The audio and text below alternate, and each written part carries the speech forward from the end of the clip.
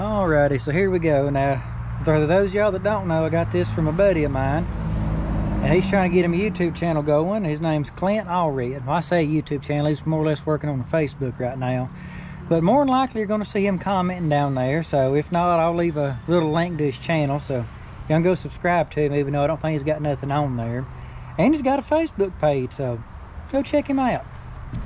And if you want to see some knives I give some people, go check out McGee Homestead Adventure.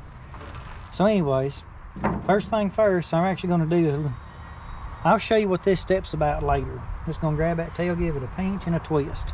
That's boneless. There's a rabbit tail. Y'all see what that's about later. So anyways, now what I'm going to do, I'm going to come right here, and right at the back of this leg, you're going to feel where the elbow is at. And you're going to feel where it's hard, then you're going to feel where it's soft right behind it. So what I'm going to do is just going to cut it one time like it. Reach over here, do the same thing, just one time like it. And in case you're wondering how sharp that knife is, pretty sharp. I like a sharp knife. So anyways, making my cuts there. I'm going to bend this head back, same thing, one cut across, just like so. Now this is where it gets kind of neat. And notice I keep cleaning my blade off. If you get hair on that blade, you're going to transfer hair to meat, and that's not a good thing. Try to minimize that if you can. But when I get back here, you're going to feel a little Achilles tendon coming right up the back here. So once again, you feel the heel where it's hard, then right over on the other side it gets soft again. You can feel that tendon coming up. So what I'm going to do is I'm going to hug the bone in between this tendon and the meat, and I'm going to go down until I hit meat, and I'm going to come out like that. So I've taken off a good chunk of that tendon with it. I'm going to roll it over. You're going to feel two joints in this leg. You're going to feel the lower joint and the upper joint. Hit that upper joint one time, just touch the back of your knife and roll it over. When you do that, that bone comes out clean. Hopefully y'all can see that. And most of the tendon comes out with the foot. Then you can just go ahead and get rid of that. We don't want that. Now we're going to do the same thing on the other side. Once again, keeping that blade clean. So we're going to roll over here, go behind that tendon, come out of the meat, find that back joint, and roll it over. Just like it. Two clean bones, not a whole lot of tendon on there. That tendon can get tough. Nobody wants to eat that no-how.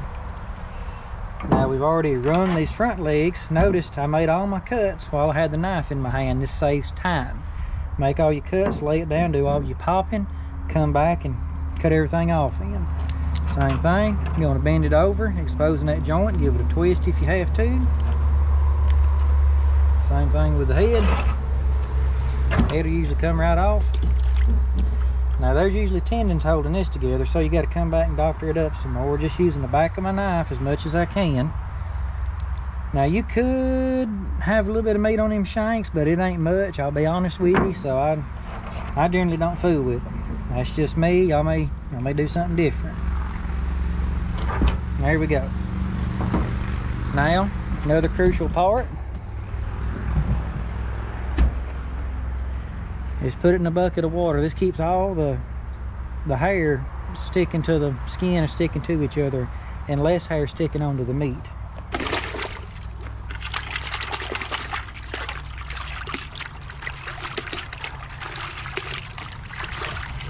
You'll probably also notice this rabbit is already field dressed, and that's what you're supposed to do. As soon as you kill a rabbit, get the guts out of it, because you're not gutting them for the heck of it. You're gutting them for the meat purposes. Gutting is, I mean, if you're not keeping the meat, why even gut them to start with, right? So if it's for the meat purposes, it is better for the meat to go ahead and get it out ASAP.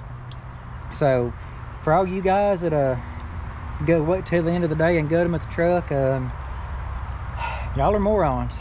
Now, I mean that in a good Christian way, but y'all are morons.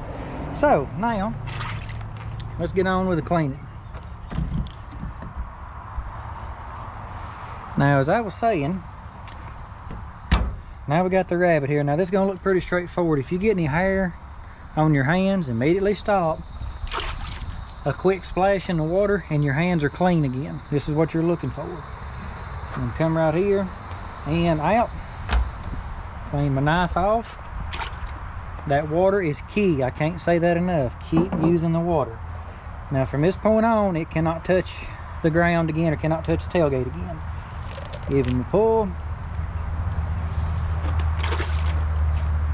Like I said, every time his hand touches hair, I clean that hand off. Keep the hair off the meat. I cannot say that enough. That's how you get them clean.